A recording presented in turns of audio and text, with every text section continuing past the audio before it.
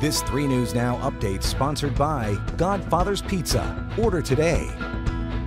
I'm Jennifer Griswold with 3 News Now, and here's a look at what's happening now. Starting next week, the Council Bluffs COVID-19 testing site will be moving indoors. This is the last week for the site at the Western Historic Trails Center, which opened in May. Starting Monday, the Test Iowa site will be inside the Southwest Iowa Transit Agency building, which is on Nebraska Avenue, just east of South 35th Street. Some holiday changes due to the pandemic. The tree lighting ceremony at Nebraska's Capitol is off, as are several holiday concerts normally scheduled.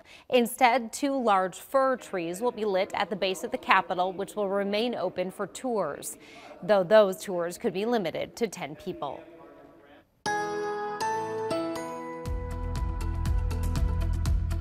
And on 3 News Now, Chief Meteorologist Mark Stitz. A little bit more cloud cover out there for your Wednesday, but still plenty of sunshine at times too. Highs near 44. Overnight tonight, some of those clouds stay with us as we drop down to 23 for Thursday morning.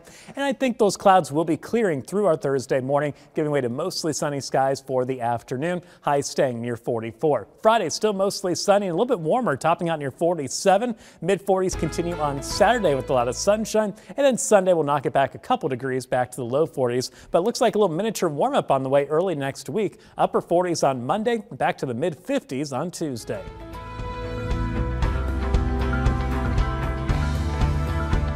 Bring home our cherry cheesecake holiday feast. A medium specialty pizza, a medium 1 topping, and a cherry cheesecake streusel.